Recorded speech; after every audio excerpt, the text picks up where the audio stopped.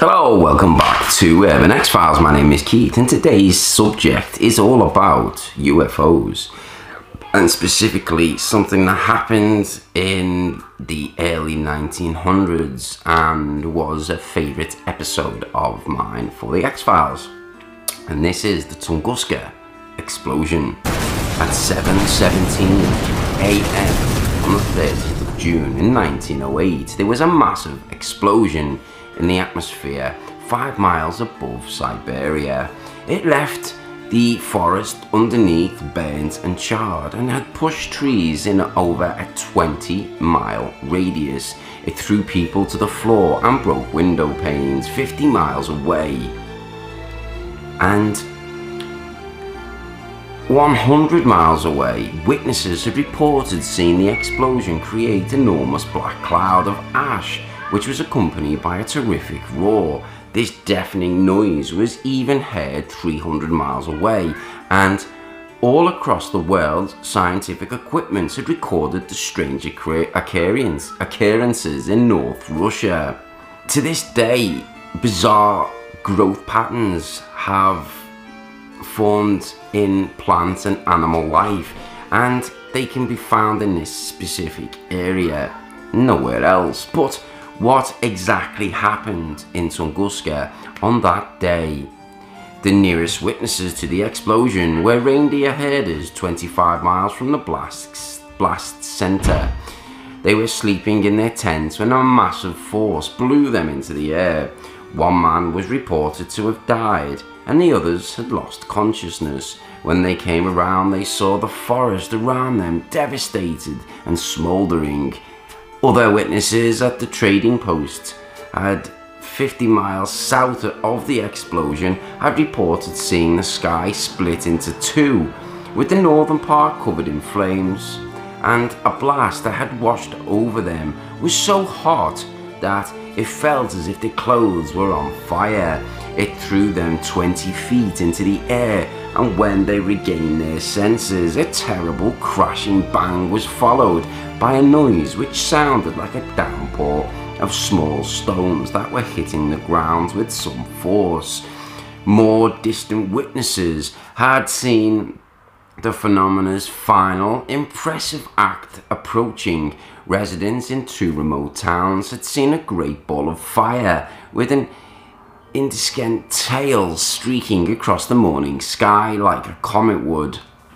Now, many thought it was the beginning of the great final apocalypse. The local newspaper, the Sibir, reported what was seen from the village of the Nizhyn Kerlinsk. It's pronounced, I don't know how to pronounce the Russian word of it, 200 miles away from the explosion.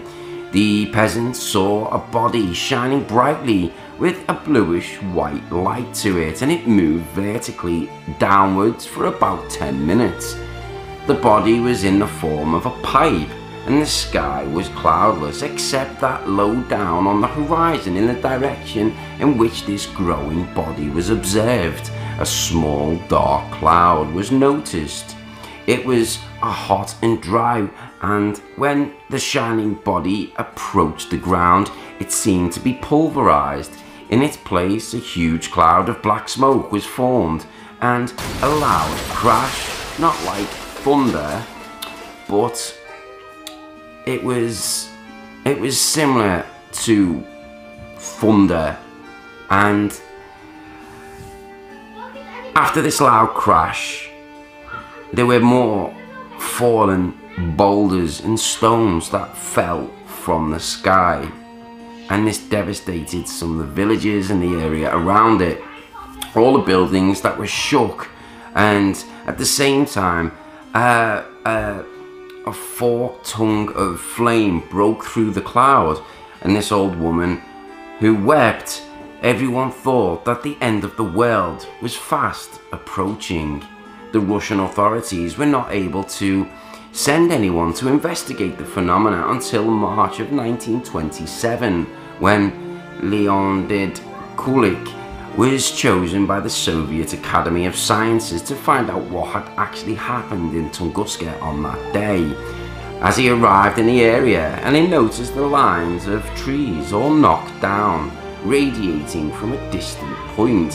He took some photographs and he studied the land around the Tunguska site, but he never found any fragments or any meteorite samples. It seemed that whatever had crashed in Tunguska that day, the absence of any physical remains left in the Russians perplexed. They felt that only a massive rock from outer space could have caused these effects, but with no evidence.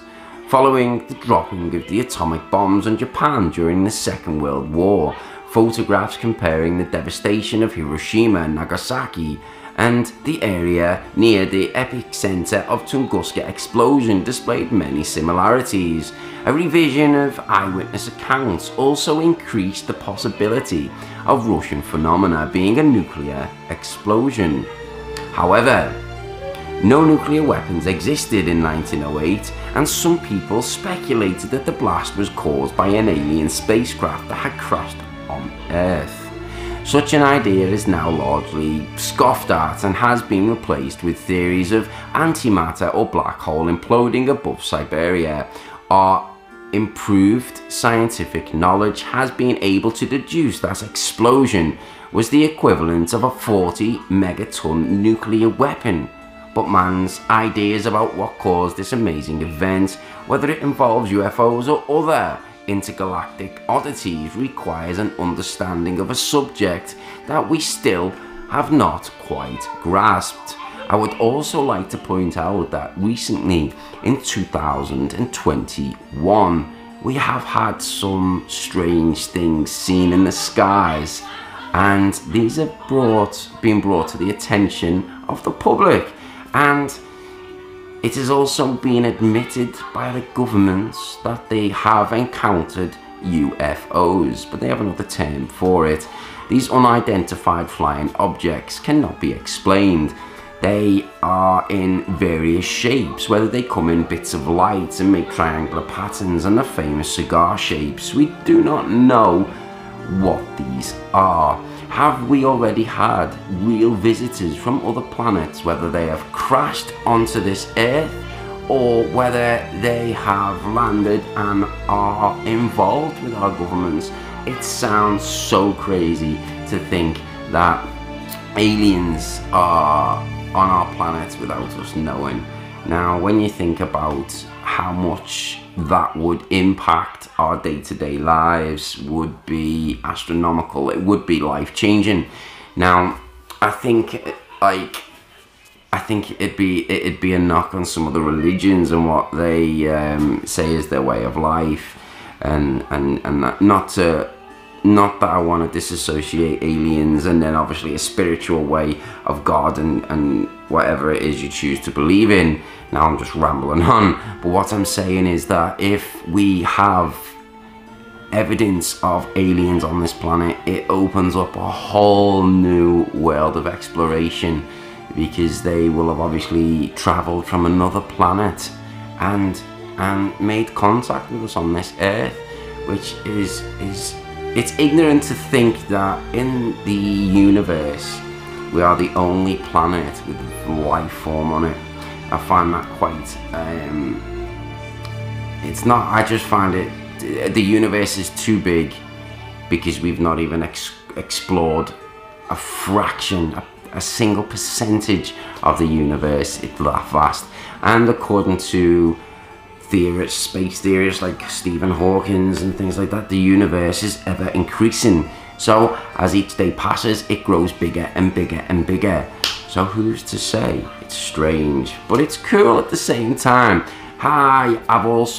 What I also plan to do soon as well, I've got a couple of people I know that who've personally experienced strange things in the sky, who I will interview, and I will get their account of what they seen, and whether it's find out what their beliefs was beforehand, what it felt like during the event, and now what they believe in, because I think that people who've never met and haven't any anything in common have very similar stories, especially before the world of social media.